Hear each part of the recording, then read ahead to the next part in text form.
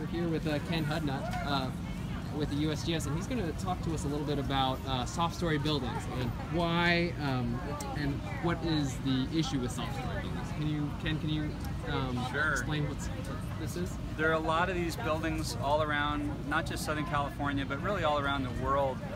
Apartment buildings, for example, that have a rigid upper series of floors where people live, and then down on either the ground level or underground, they'll have these spindly small supports.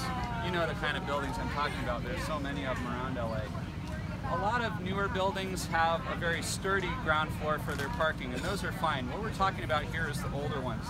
So when an earthquake hits and you get the violent shaking, you can see how that weak structure on the first floor is just flimsy, and that's a real problem. And you can even get a collapse. Like this is what happened in the Marina District in 1989 Loma Prieta earthquake. The buildings at the street corners lurched out like this, and in some cases even covered up fire hydrants, which exacerbated the problem. So what we want to do is stiffen up a structure like this. It's not that hard, it's not that expensive, and it can even be done while people are living in the building.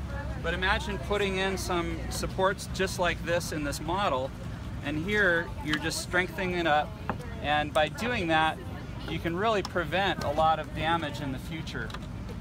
So there are a number of companies around that specialize in doing these seismic retrofits, and so the idea is to have a program. It's now mandatory in the city of Los Angeles to stiffen up the structure. So you can see how if the ground shakes now, the building is much more rigid, and that's the whole idea of it, is to just stiffen up that first story. So instead of a soft first story, now you've got a rigid first story. The whole thing is going to ride through a future earthquake much better.